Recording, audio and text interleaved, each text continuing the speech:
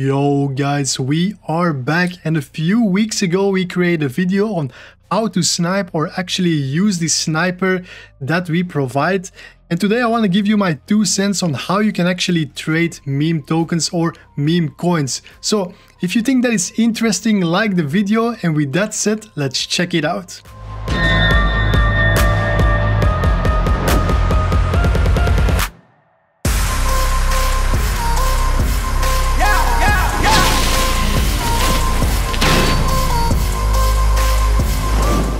Alright, so the idea for doing this video came actually after I provided wallet lists to my VIP members.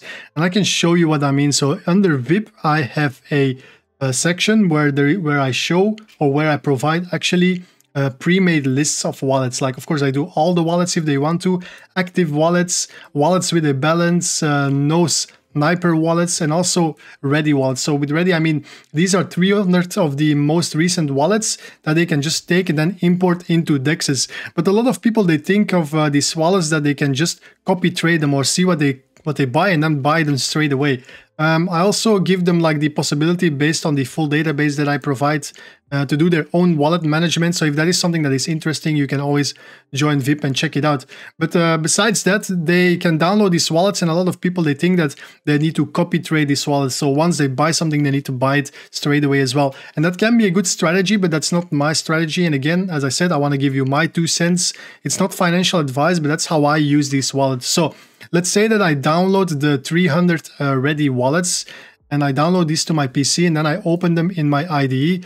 They will look something like this. And of course, we have selected the wallets that are most active in this case, or that have a good PNL. And then I can just copy these wallets, and then I can go to, for example, Neo Bullx, where they have a wallet tracker.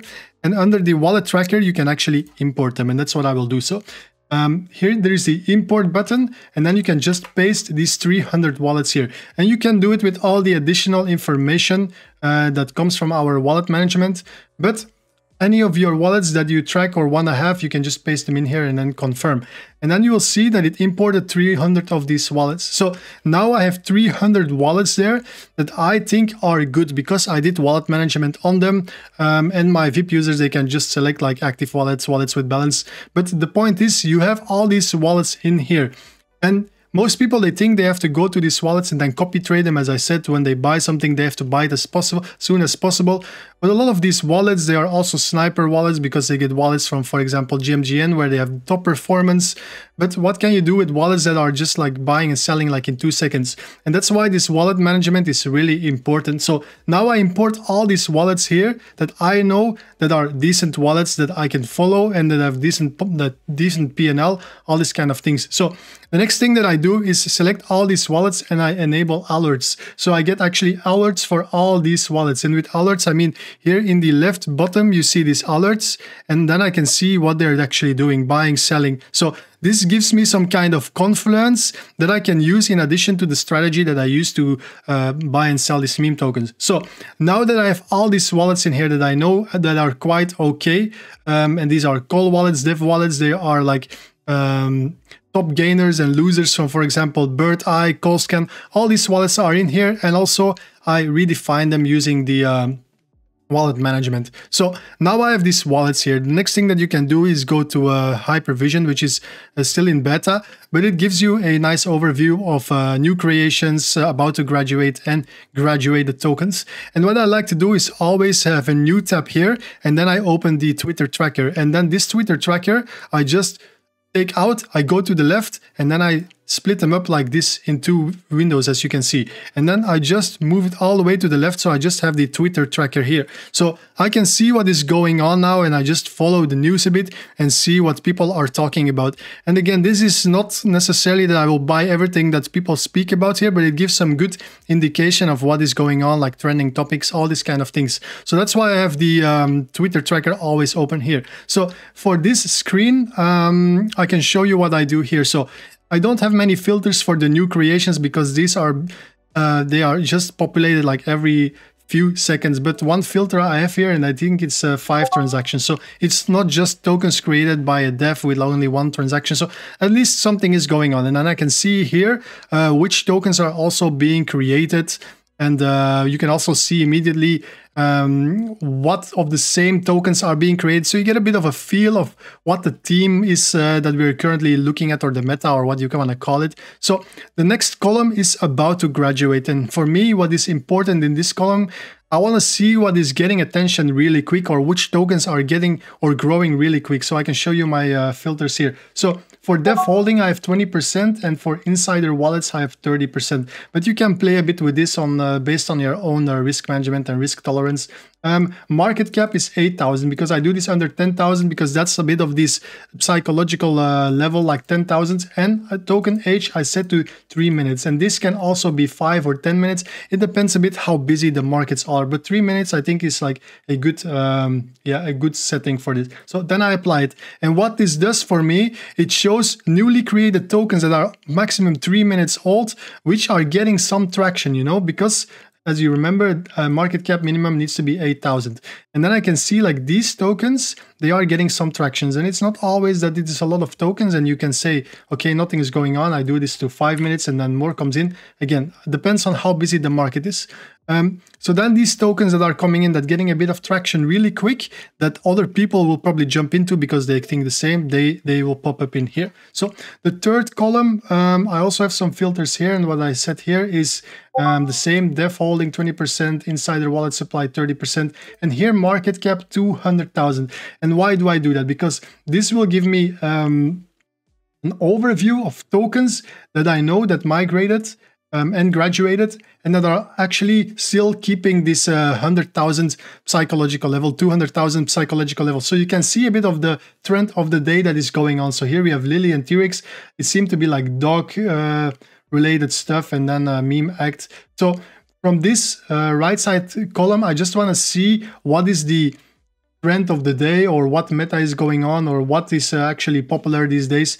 And that's what I want to get out of this column. So that's why I set these filters. And in the middle, I have tokens that are gaining traction really quick. And this I have just opened to see what is being created. So with this setup, the next thing that I do is, of course, I have the Twitter tracker here, and you can have a look on what is being set. And of course, also the alerts that are being populated by our wallets that we imported.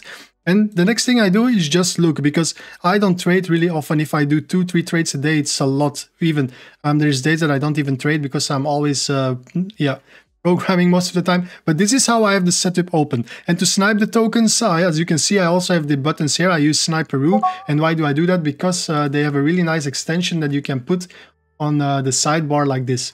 And then if you just zoom out a bit, you can have it like 3 columns like this: your Twitter tracker here, and here your sniper overview. So if I buy a token in my positions, I have all my positions here. I don't have to keep up the tabs open. I can do that if I want to. If I just say like, this is interesting, and I buy it, I can keep it open.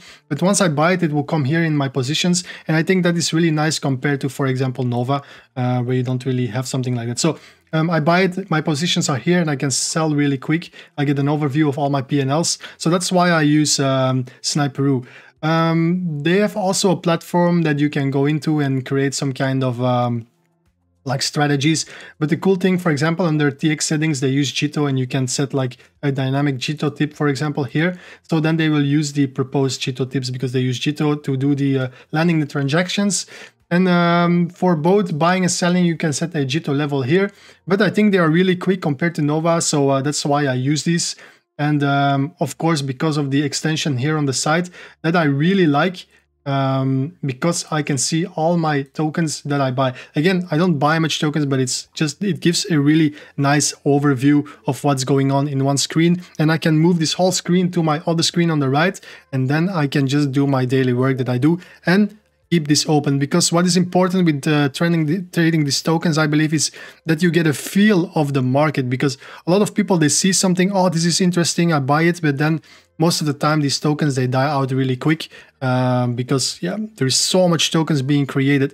But over time, you will start to see like these trends or these connections between them.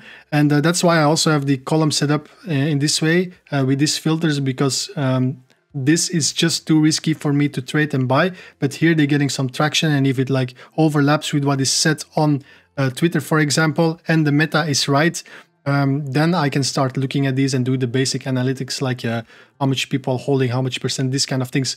But what is also important for me is like a lot of the time you will see a topic coming in for, like example, GTP 4.5 is released, and then you get a lot of these GPT tokens, and they get a lot of traction initially. But the thing is, they have done like this stupid picture that they just copied somewhere from the internet, and then I have to think, is this a token that is memeable, that will run? And often it does not. So I don't really buy a lot of these things that are spiking up really quick, just because it's something is happening, like trending. But you also have to think, like, is it memeable? If I look at that, for example, this thing here, Blup, I don't know what it is. I'm just a random thing that I pick out now. But this thing, does it have like Twitter? The picture, what is it? Is this something that can run into 100,000, 200,000 market cap? And if you say yes, it is, then you can start doing like the audits and see, yeah, okay, this is something that I want to buy.